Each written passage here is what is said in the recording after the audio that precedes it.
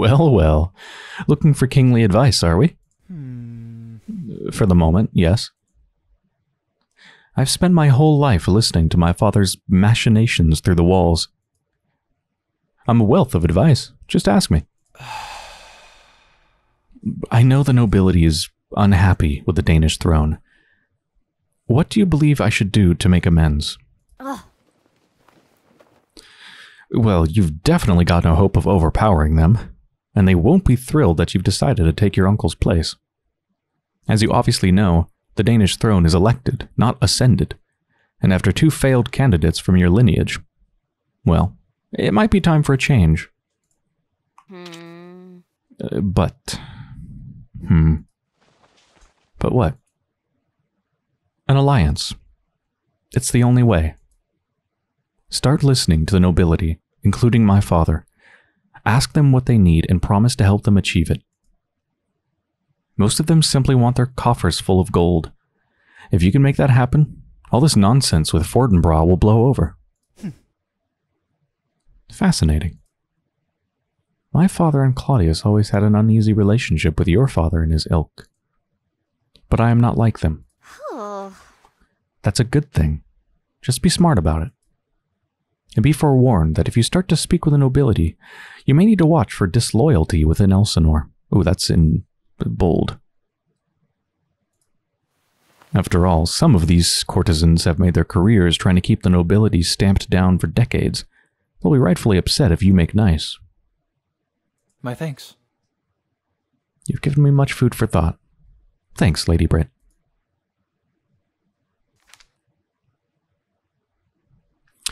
Yeah, it was actually very good that I asked Britt, because Fortinbras and the nobility and the people outside of Elsinore are one of the biggest threats to all of us within Elsinore. Anybody else? Like Irma? I don't know. I'm not talking to Quince. Gertrude, maybe? Oh, I gotta ask Lady Guildenstern. Hell yes, I do. And then maybe Bernardo? Let's go to Guildenstern.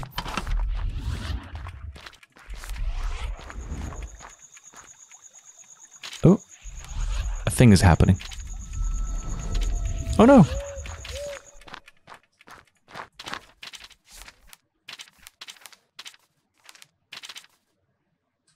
Ah, yes. I can do it. Greetings. Oh yes, we're full of wonderful advice, such as always bring a spare meal, and never do today what can be delayed indefinitely. Time to interrogate him.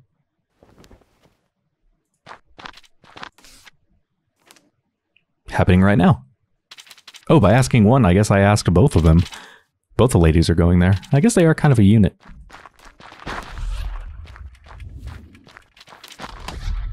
Hamlet. Why, we've been informed you're looking for a sage's word. We're the smartest people we know, so of course we wanted to help. Is it true that you'll be ascending to your uncle's throne? Not just yet, but in the future, God willing, yes. Hamlet. But Hamlet, you've never been the type to sit in a room all day and hand out judgments. It does seem a little out of character. Won't you be bored? Won't you come to hate your duties as soon as you take them up? What Gilda is impolitely moving towards is invitation, Hamlet, to join us. Come back to Wittenberg with us. Let some other fool run the country. What she means is, you needn't take the crown unless you feel it would truly bring you happiness. Entertainment is not one of my concerns. This is my country. These are my people. And with my uncle and father gone, Denmark's back is bare, and she is exposed to any who would drive a stake through her. Hamlet, we know that in light of your uncle's death, you feel a great sense of duty to your country. That is noble-hearted. But you've been through much lately. All of it difficult and straining. It has taken a great toll on you. Yes. If this isn't something that will make you happy, is it worth throwing your life away for? Do you want to be king? Weren't you telling us just yesterday how much you wanted to sail away and never return? Oh, this has been so fast. What I wanted didn't factor into my thinking. Perhaps a man who has the kinds of thoughts I've had isn't the best man to rule Denmark after all.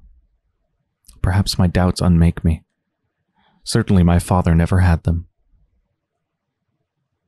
We just want what's best for you, Hamlet, and your happiness. We leave soon. If you care to journey with us, you're more than welcome. You've given me much to think about. Thank you, Rosie. Gilda. Seems like that advice wasn't useful at all. I'm not sure what I expected. Hamlet now believes that it's time to return to Wittenberg. Yeah, that kind of backfired a little bit.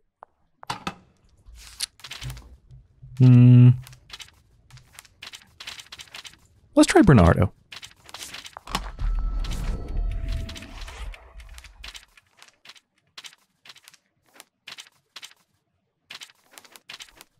Hello. I suspected this day would come, but so soon. There would have been a time when Hamlet and I were equals in our ignorance. But my knowledge of the political sphere has grown these last 10 years, sometimes in ways I wish it hadn't. I've learned some ugly lessons, some unfortunate things about the workings of this world. Goodbye. I'll speak to him and see what golden words I can give him.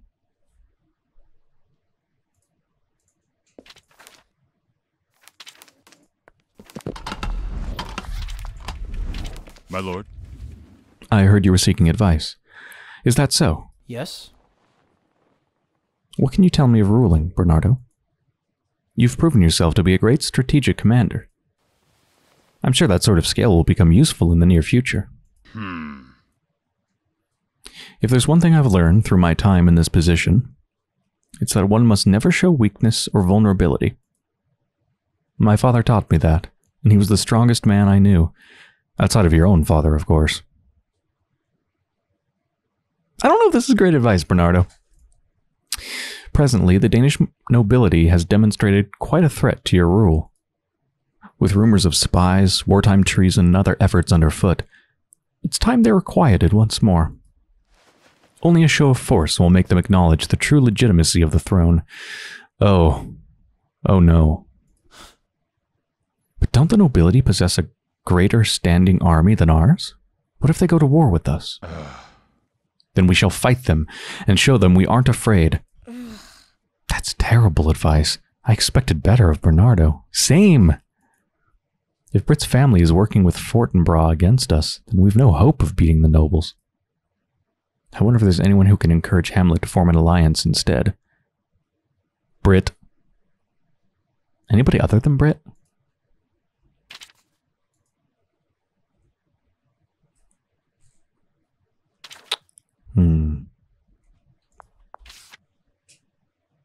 It probably wouldn't be anyone other than Britt, right?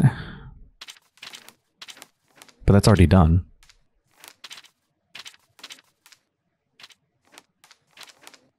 I don't know. Do I want to just throw everybody at this problem? And just see what happens? I feel like I made a good choice by... Well, I definitely made a good choice by having Lady Britt give them advice. Maybe not Horatio. Horatio was supportive, but also, you know, my brother. Bernardo was terrible. The ladies were terrible. Maybe I should just stick with this and just see what happens. Ah, Laertes has returned. Well, now I'm worried about Hamlet killing them. Discussion with Hamlet is about to happen.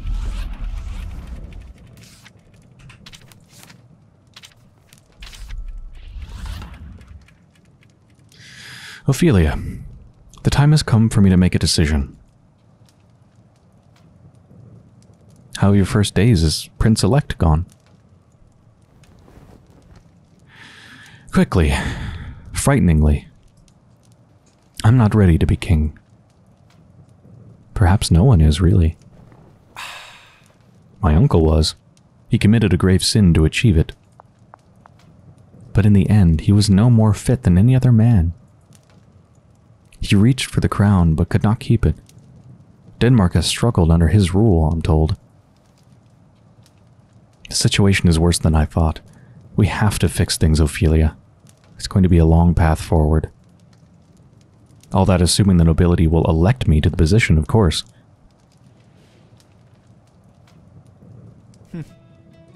You know, I realized something today. As I contemplated all these decisions before me, I thought to myself, what would Ophelia say of this? I need you by my side if we're to bring great things to this country. Without you, I'm nothing. Hamlet. I've even less experience than you do at managing affairs of state. Yes. But you understand people, the way they think, what they love and fear most. And you understand how to fix people, too. You understand that healing is more powerful than destroying. That's something Claudius never understood. He saw power and reached for it without understanding that power obtained through fear is fragile. Then let's establish a new way. Tell me, what have you decided? How will you rule? Rosencrantz. Rosie and Gilda told I ought to think of myself. They want to return to Wittenberg, and for me to join them. What? Wittenberg? At a time like this? I must admit I found something tempting in the notion. Many prince-elects have gone abroad in a time of mourning. It would only be a short stay. Please. That's foolish. You know how foolish that would be. How can you even consider it? Of course. You're right. Of course you're right. Forget I even raised the subject. It was just a fleeting notion. My first matter of concern was to understand where the biggest threat to the throne of Denmark lies. I know that the Danish nobility are deeply unhappy at the present moment. As Claudius largely ignored them, their fealty trended towards Norway's growing power. Now they're borderline treasonous. However, the advice I received surprised me. It became clear to me that the biggest threat is truly within my own court. I now believe the nobility can wait. My first order of business will be to provide clarity and peace here. That peace shall come soon. I do need them to believe the biggest threat is outside, don't I? 'Cause it is, isn't it? Fortinbras? The second matter of concern is, predictably, understanding who will rule beside me. When the world thought me just a mad prince, it wasn't a popular topic. But once you inherit a crown, everyone looks at you like you're a piece of meat. In short, I must make a proposal. Being with you again has made me happier than I ever thought possible in a time like this. Listen. I must admit I found myself dwelling on what I'd say to you now. But now that we're here, the speech is failing me. I have an idea. It's a lovely night for a walk, don't you think? Would you accompany me? Lead the way? Of course. Of course we'd end up here. What? Is something wrong? We can go elsewhere if you like. No. I do remember having this conversation before. Yeah, they're gonna eventually propose to me. Let's skip to that part. Oh. Agree to marry Hamlet. Yes. Hamlet no longer believes that it's time to return to Wittenberg. Good. Ophelia learns about a future event in which Hamlet deals with internal affairs. I'm scared about what that means. Surely Hamlet would not still kill my brother if they've just asked for my hand in marriage. Surely. I will. Oh, Hamlet dealing with internal affairs, which is happening very soon, is between Hamlet and Laertes.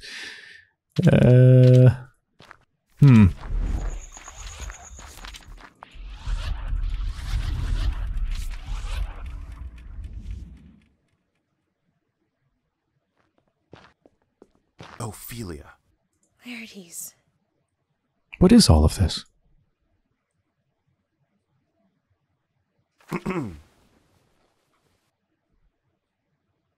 What the hell is this? Thank you all for gathering here tonight. All of you are faithful to your respective lords. But I have a new request of you. Of course, I wouldn't call you unless I had a desperate message for the men you serve. Soon, all of them will be called to elect the next king of Denmark. No more. My request is simple. I beseech them not to elect Hamlet, no matter what transpires. Although Hamlet may be his father's son, I urge you to consider the cost this family has had upon our nation. Bloodiness begets bloodiness. Death begets death. Rise up. Shall we wager our country upon the fruit newly born off that poisoned tree? Or shall we rise up and declare a new, prosperous direction of our own making? Greetings! A most welcome return and a good evening, Laertes. And to you, Ophelia. You found us? How? Hamlet! What's this about? I could ask you the same, couldn't I? All this after you professed to love me. Of course, I'd be a fool to make you choose between me and your family, or to suggest your loyalty was tied to me alone. Look before you. Your brother was rallying my own people against me. All this because, of course, he desires to sit the throne himself. Laertes? I cannot suffer one I do not trust at my court. I know you'd come after me, sooner or later.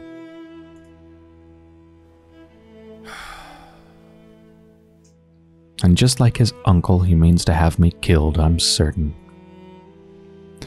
Spirit me off into the night as though I was never here. No. Denmark will be different this time. I'm not a man who desires that blood be spilled. I need you gone, not dead. That would have been my uncle's way. So here's what I offer. Banishment. Leave Denmark, never return, and never write to your sister again. I will leave you in peace as long as we both live. But should you return, I'll have you quartered before the entire court. Bastard. Never speak to Ophelia again? Leave everything in Elsinore behind? Would that you'd merely killed me. This is the end of my life. How can I be certain you'd keep my father safe? I shan't. Your father will go with you. The both of you shall remain in exile until your dying breath. Please. And what of my sister? I love Ophelia more fiercely than anyone in this world. I would rather die than allow her to suffer. That's why, once you've gone, you must not contact her. If you maintain a correspondence, she'll only want to join you all the more, and that will never come to pass. And I need her here, with me, on the throne, with her mind fully focused on ruling our country. God, I hate Hamlet. Hamlet, surely that cannot be necessary. Look! I'm sparing his life. That's generosity enough. Your father's old estate awaits you on the borderland to the south. The estate is barren, but the land is fertile and warm in the winters. You will be well cared for, but you will not be permitted to leave that estate, nor have correspondence with anyone outside its walls. And you must be gone before dawn. Make haste, Laertes. Ophelia. I failed you. I'm sorry. Don't do this. There must be another way. Isn't there any way you can be convinced? No. Not this time. Let's go. Escort him to his chambers, and there ensure he takes all that is his. And Lord Polonius as well. He must be gone the very same moment his son departs. Father. No! This is how things end in this world?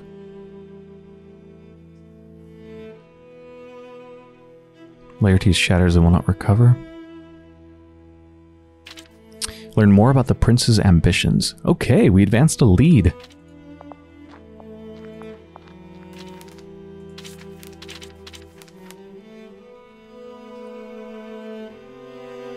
Hamlet lied to me. He told me he wanted to make me happy, to honor me. And now he's gone and banished Laertes and my father, believing them to be threats to his rule. Is this the cost of this world? Become queen, but lose my family? What a rotten, horrid trick to play. Even so, they might be happier outside Elsinore, and far safer. Perhaps all is not lost.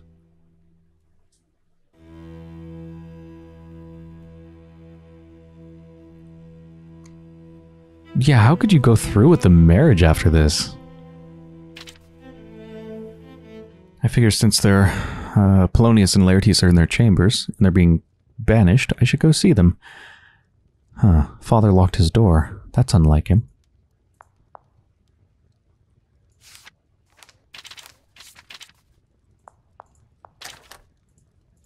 What are they doing in there?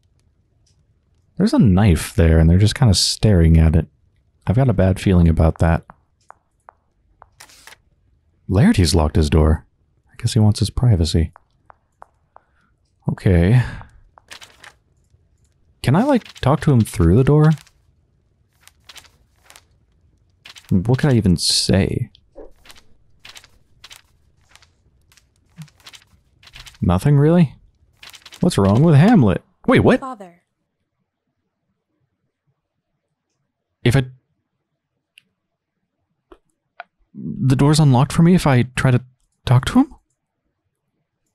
This is just some nothing about Hamlet, this conversation. I'm just going to ignore that. Now it's locked. Yeah, that's definitely not supposed to happen. That's weird. Father. Woohoo! Of course, Bernardo wants to meet with me. Woohoo! Are you actually going to do it? Probably not. Don't. Impossible event, Bernardo questions father. Yeah. I'm not supposed to be in here. This doesn't accomplish anything, right? Being in here?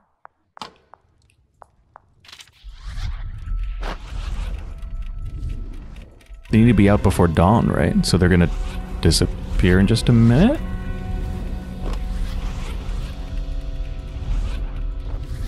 Still there. This is Sunday, by the way. This is the last day.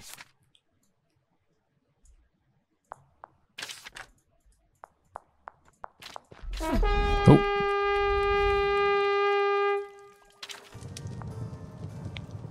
Listen.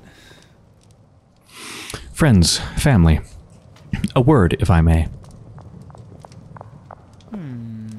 Some of you have offered invaluable advice to me over the last few days. For your assistance, I hold you dearly in my heart, and highly in my regard. Some of the best advice I received was of matters concerning the heart. My love. I love Ophelia. I've loved her since we were children.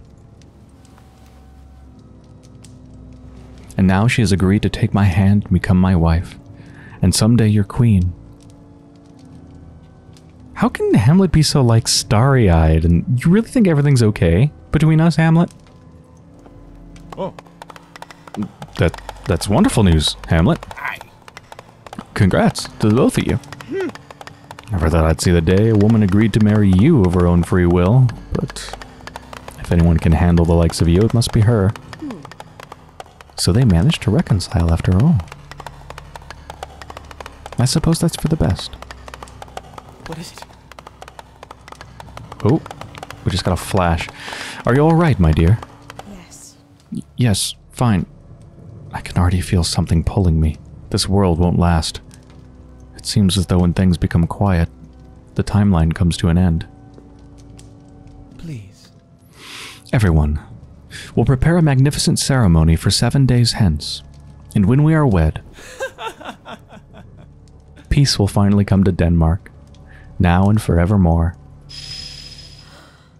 Oh no, here it comes. But I can return here if I need to. I could use the Book of Fates to choose this world forever. Okay, so we got a new ending. Yes. Sacrifice family for legacy. Hamlet will make a good king, with me at his side, that is. Still, this world would cost me my family. The heaviest price at all. The heaviest price at all? That reads very weirdly to me. I think that should be the heaviest price of all.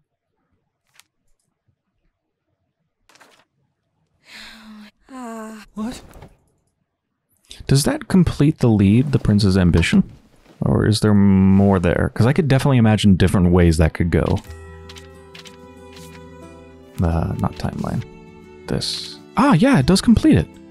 Interesting.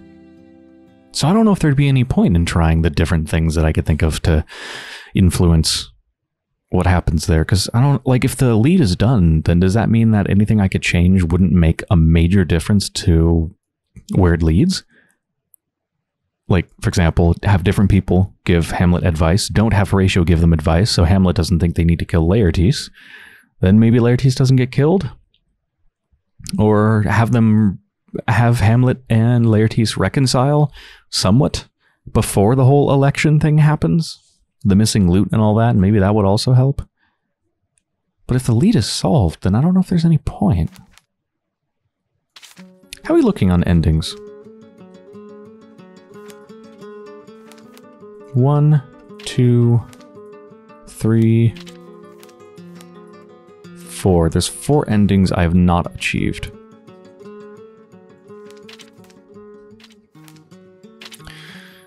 Oh. I did not realize that destroying the book was like a real option. I know that Ophelia mentioned it in dialogue at one point, but I didn't think it's something I could actually do. You can actually do that. You can just burn the goddamn book. So if I burn the goddamn book, I think what it said during the dialogue, when we were talking with the ghost, is that it would punish Quince, but it would also doom everybody in this world to... I guess things would just play out as they normally do, but then time would also continue, meaning, like, half the people in the castle would die, or at least half of the important people that I know. Yeah, I don't think I want to do that. Alright, well, I think this is a good place to end the episode. So I hope you've enjoyed so far, and when I return, we are going to pursue some other leads and see if we can unlock those 4 endings.